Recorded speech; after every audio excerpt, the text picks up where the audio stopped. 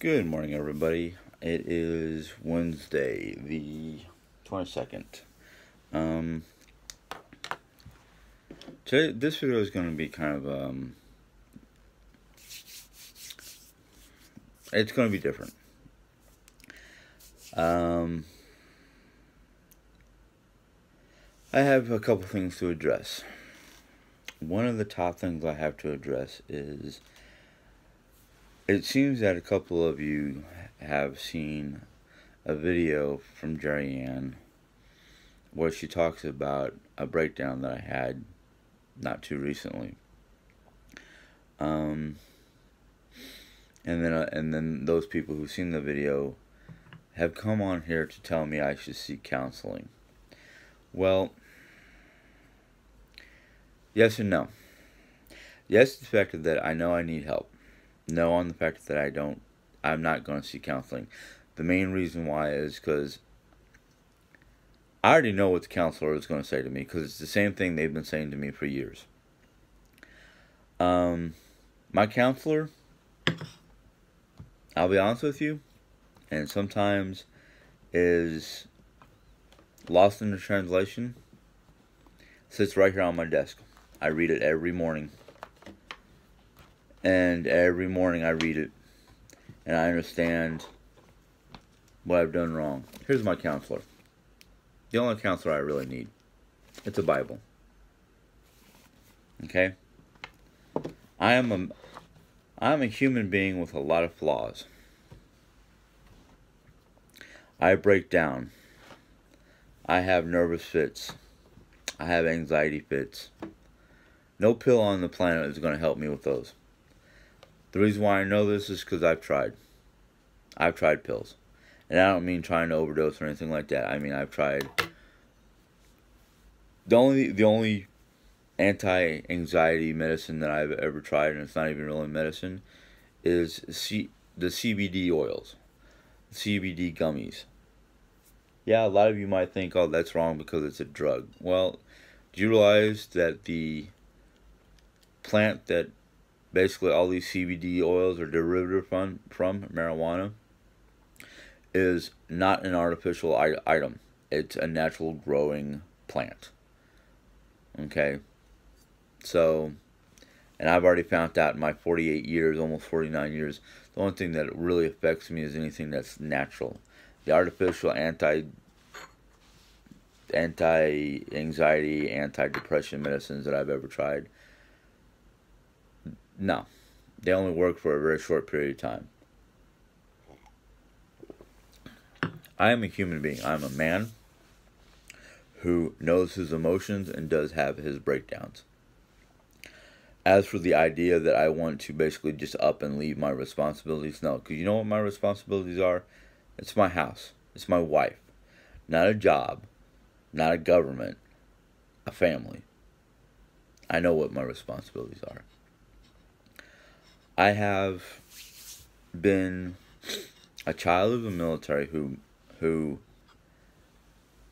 basically every 3 years moved someplace new. Even after my dad retired from the Air Force, we still lived in Phoenix, Arizona, but we moved to different sections of Phoenix. We moved to Southside Phoenix, we moved to Mesa, we moved to Paradise Valley. I get a 3-year itch. My wife knows this, I know this. And when that 3-year itch hits, I feel out of place. I feel I need to relocate or do something to change my environment. Now, I had a couple thoughts that I haven't talked to Jerry Ann about, and that was just rearranging stuff. Because when we were in New York, every so often we would rearrange our bedroom furniture. Maybe that's all I need. I just need to rearrange something. Otherwise, no, I'm not looking to escape my responsibilities or shirk my responsibilities or ignore my responsibilities or just up and leave my responsibilities. No, yeah, I would like to move someplace different. I would like to move to Europe. Maybe even move to someplace here in the United States that I feel more comfortable, like the mountains.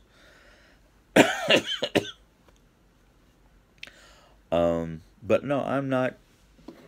I I don't feel that I need some quack doctor who's going to just prescribe a bunch of freaking pills and tell me to stifle my emotions or stifle my anxiety. No. I grew up all my life being told to stifle it, to bury it, to contain it inside me. And you know what happened? I went nuts. Something happened that finally made me snap, and I literally went nuts, where I had to spend 90 days, not in one session, but 90 days within a year and a half in a psychiatric hospital, where they discovered that if they kept on pumping me full of these antidepressants, that the toxicity level in my bloodstream could have killed me. So don't tell me I need counseling. I know what I need. I just need to change it. I just need to make some changes. That's all.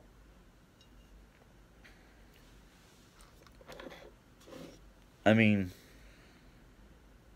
I just read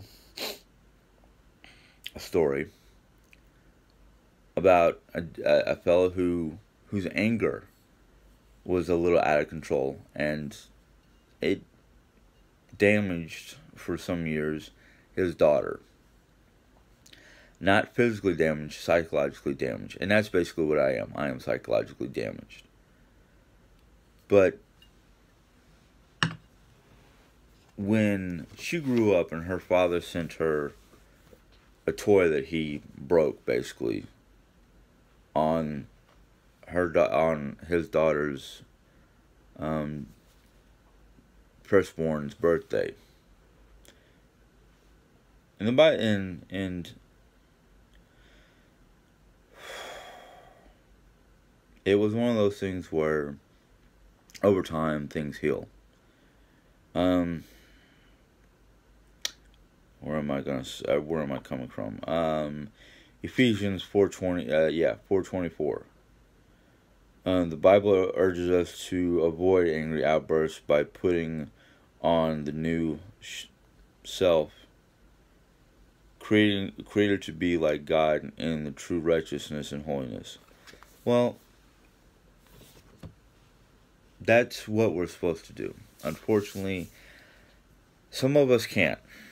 Some of us have a hard time. I try to avoid anger. Yes, I do. It doesn't work all the time. Why? Because the same issues I had with when I was going through counseling, is all the information the counselors can give you and all the information the Bible gives you is good and well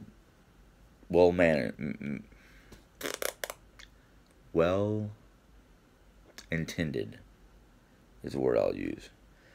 But when you have problems dealing with stress, you have problems dealing with the environment you're in, the pressures, stress, strains, all the negative stuff that comes with dealing with people or dealing with certain situations that you have no experience in, it gets the better of you. It really does. And I try my best. And there are days where it gets to me and I can't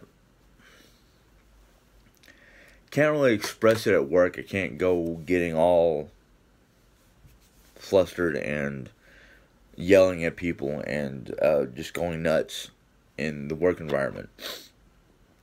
So when I come home, I don't try to take it out on Diane. I just have my issues. And I did not watch the video, Diane's video, because I just didn't have time. I haven't had time to.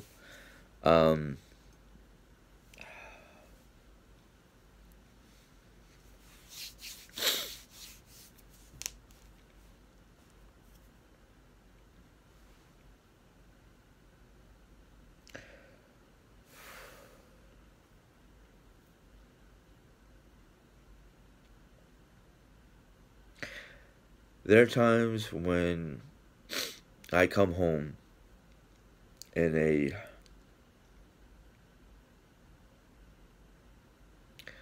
distressed frame of mind because, well, it was probably Monday that this happened. Monday was my first day back to work after, well, I only had one day off. But, excuse me.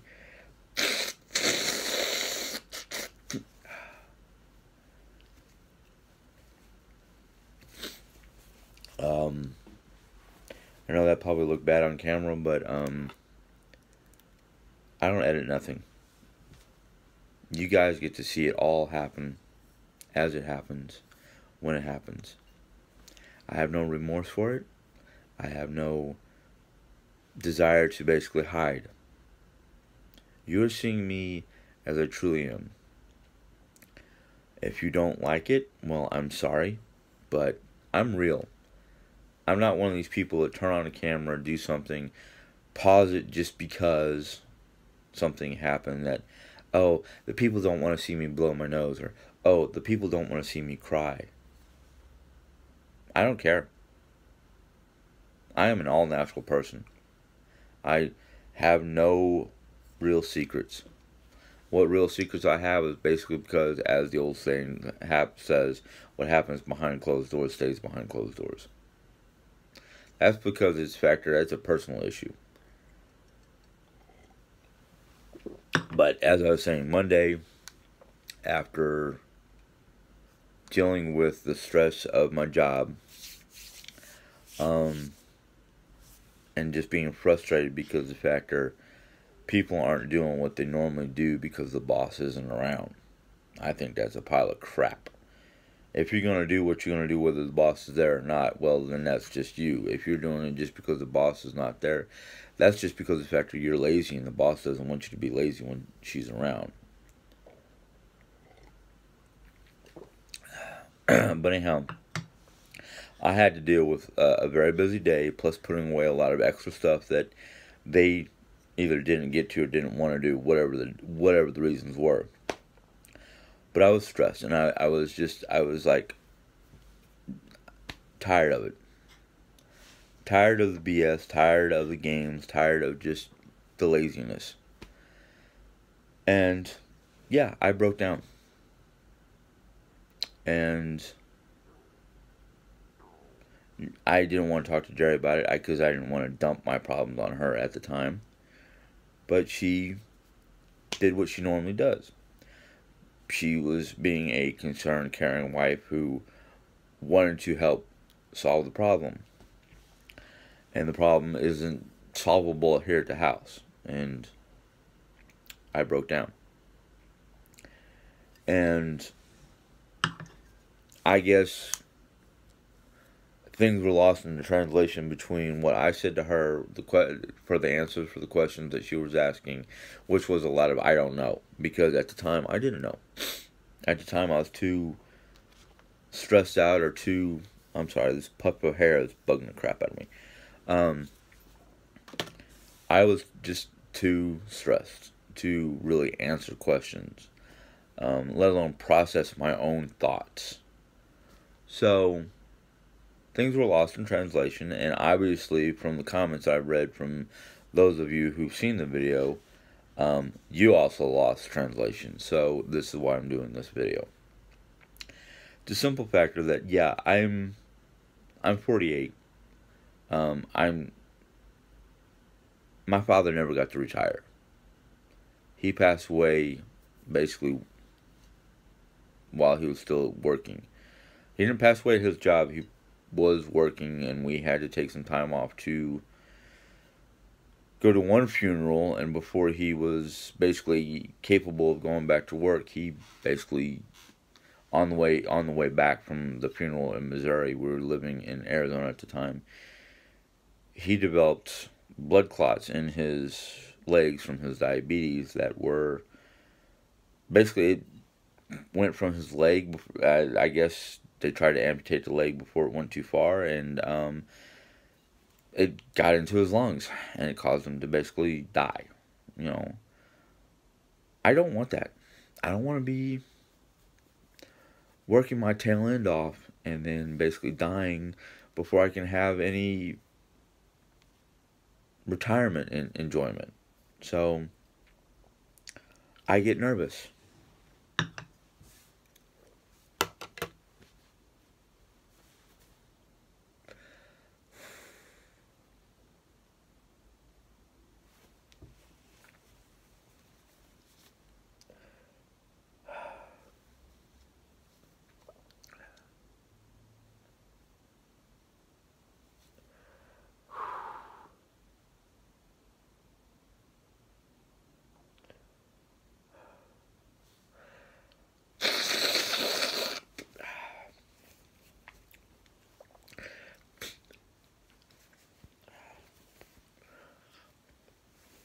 Then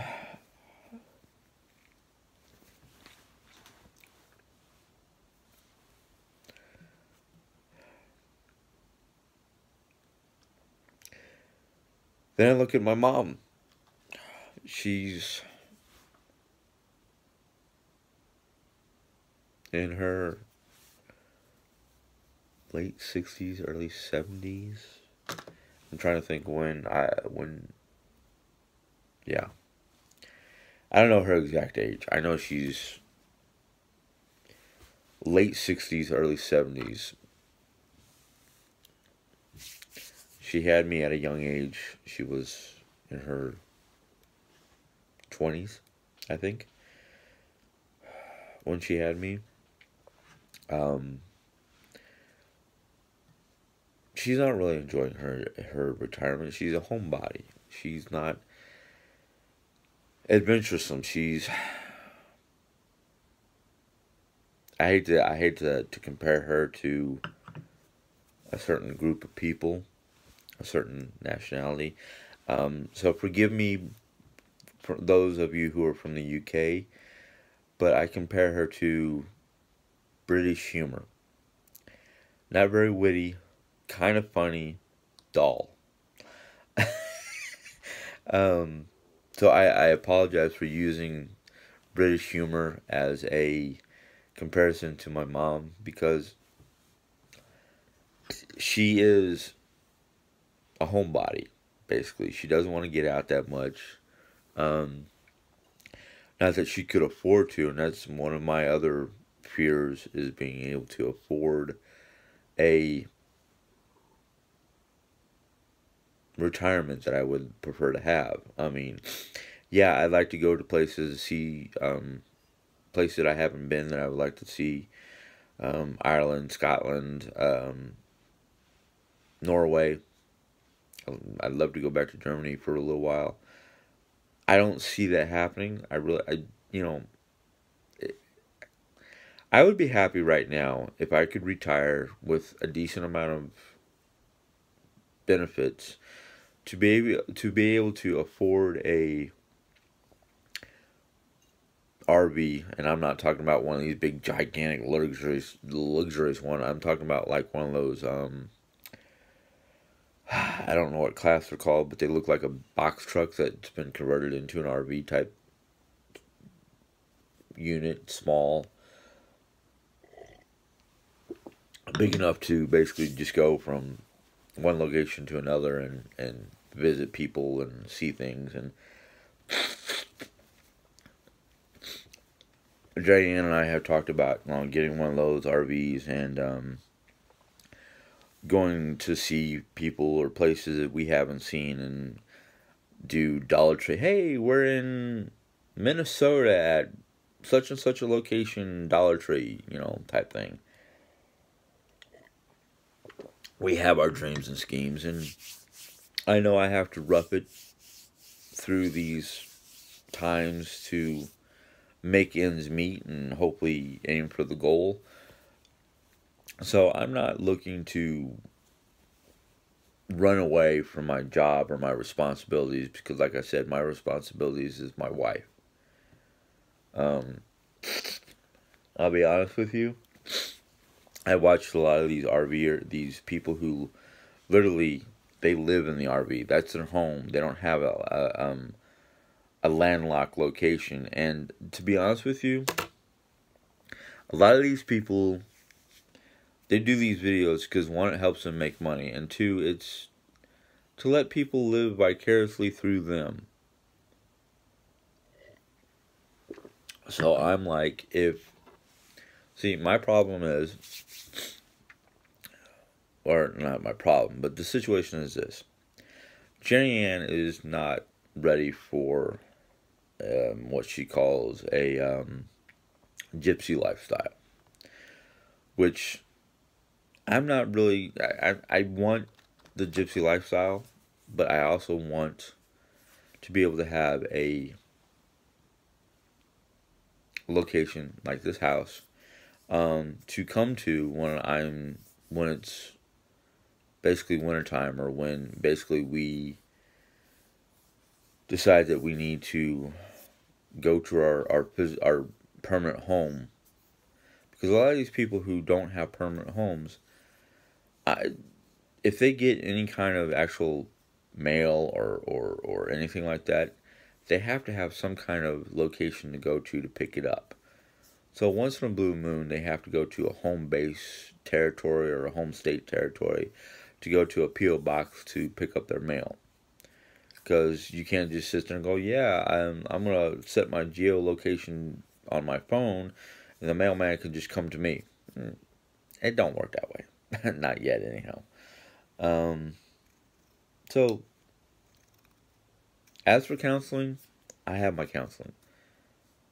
Alright? I mean, I might not have a psychiatrist that I pay hundreds of dollars to a month just to go visit whenever I choose.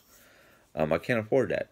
I can't afford counseling. I don't think my insurance allows counseling or has any kind of like copay for counseling. So quit telling me to go counseling, because I don't have the money. I don't have the money. I don't have the the will. I'm just going to put it that way. Besides not having the money for it, I don't have the will to go to a person. Okay? I might not solve my problems the way everybody thinks I should. I might not use some sort of textbook, psychological, whatever to deal with my problems. And I don't use pills or alcohol or anything like that. No, I'm not that kind of person. I know right from wrong. I was born and raised in a very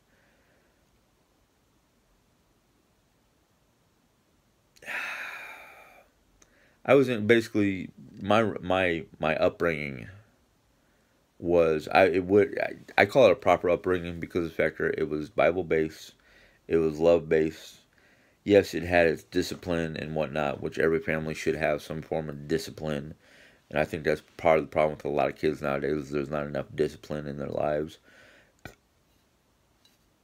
You know, I'm not going to say the military is the best way to raise your kids. No, it's not. It's a hard way because of the factor you're either relocating every 3 years, or you and mom might be located in one location while dad is overseas, someplace that you can't go to. Military families are not exactly light, easy families, but they're a tight knit unit, and they take care of their own. Um, and I know this from experience, because when me and mom were when my dad was stationed in Germany, mom and I had to be in Germany for a month or so by ourselves, because dad came back to the States for family affairs, and our neighbors looked out for us. In fact, one of our neighbors, I think if I remember right, her name was Carrie. I don't remember what her husband's name was, but she had a 3-year-old boy, and when mom went to do her job with base housing, billeting, she watched over me with her 3-year-old. So, um, yeah, I might not be the brightest bulb, brightest tool, whatever, however you want to put it, but I'm no dummy, and I know what I need. But the thing is, practicality. I can't afford it. And that's why I soldier on and I have my breakdowns. And sometimes Jerry posts stuff about it, and that's fine and dandy. I don't tell her what she can and cannot do, just like she doesn't really tell me what I can and cannot do when it comes to these videos. But don't take bits and pieces that you hear from the video and come onto my channel and tell me I need counseling. That's just, you're losing stuff in the translation. You're taking your own personal opinions and attaching it to people's videos. There are certain things that I that's fine, that's your personal opinion. But don't jump on here telling me what I should be doing. I mean, counseling? I've seen too many counselors to know to worry about what they're going to say anymore, because I know what they're going to say. And either they're going to say something that I already know, or they're going to try to prescribe me a medication that may or may not work for 3-4 weeks before my body goes, hey, yeah, right. So I avoid the medication because of the fact that I've got enough natural toxins and whatnot that I'm trying to get rid of. I don't need some artificial toxin in my system screwing me up even more. I mean, I've got enough problems. I don't need any added problems because of some pill. But, you know, I appreciate your concern and whatnot. It's just sometimes it's misplaced. And I mean, I take your suggestions, I take your words with a certain amount of, I understand what you're saying, but it's also, you don't understand what I'm saying, or you're taking it in a direction that I'm not even trying to go in. So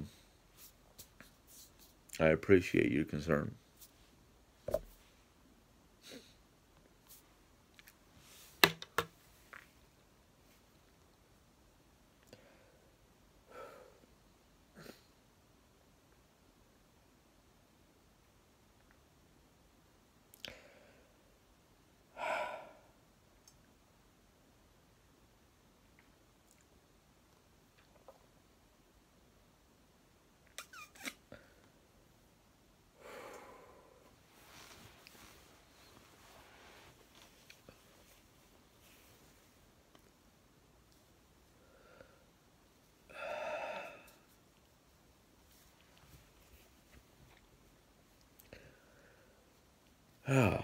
Well, this is a well-used handkerchief. To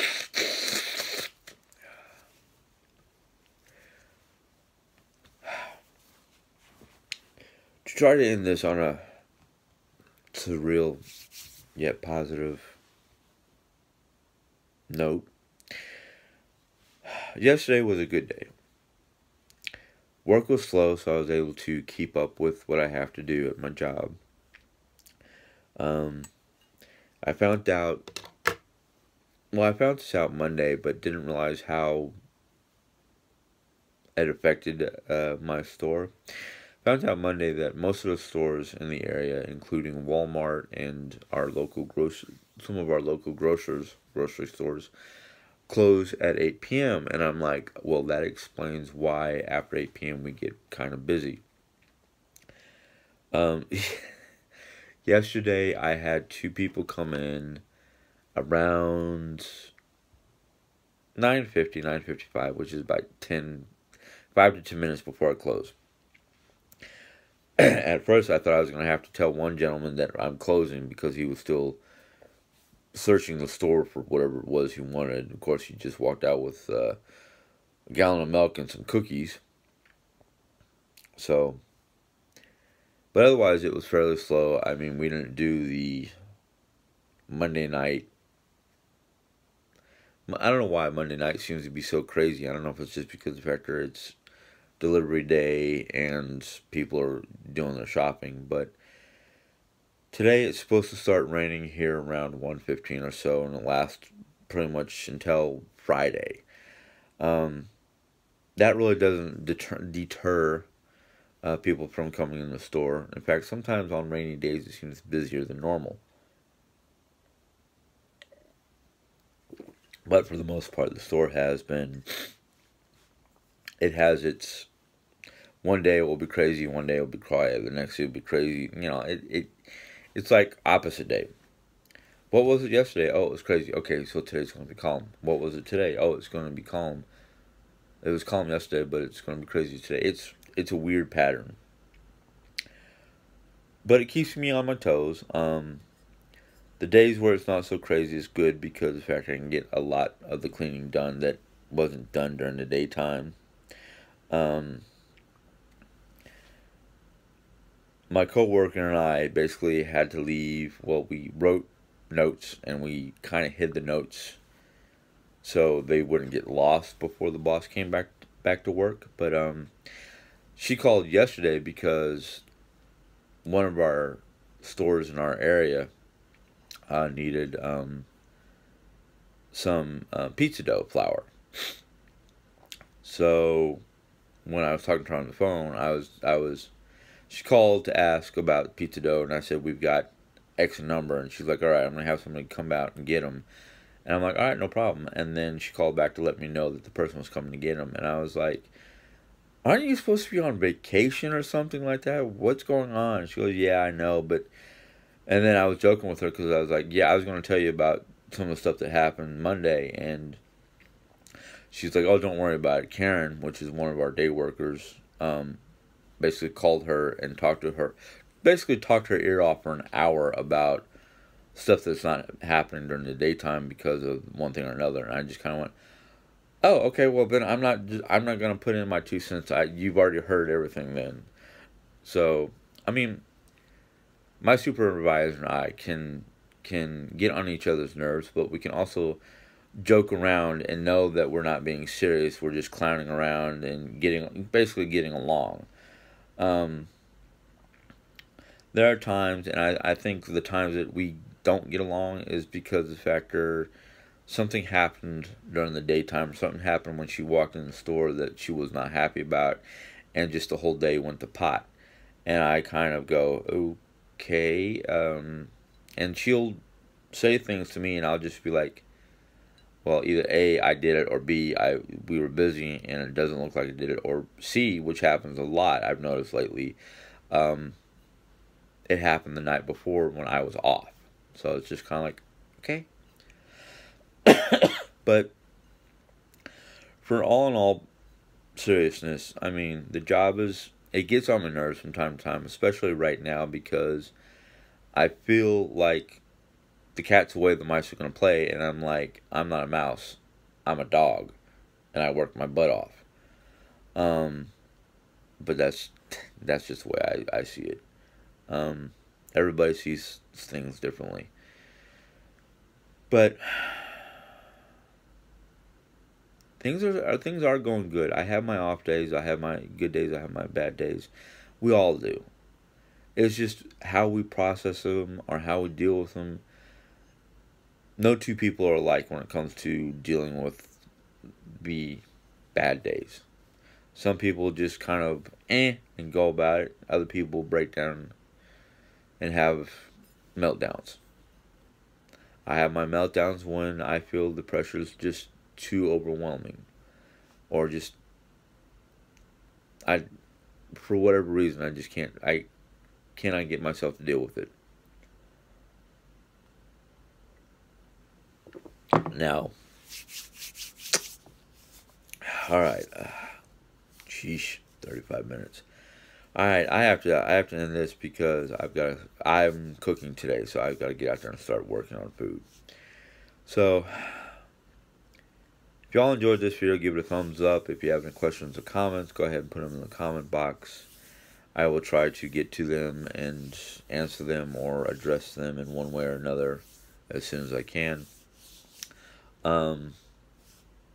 If you're new to this channel and want to hear more, go ahead and give that bell a tap. It will let you know when I put in my next video. And until next time, have a good day. God bless. Be safe.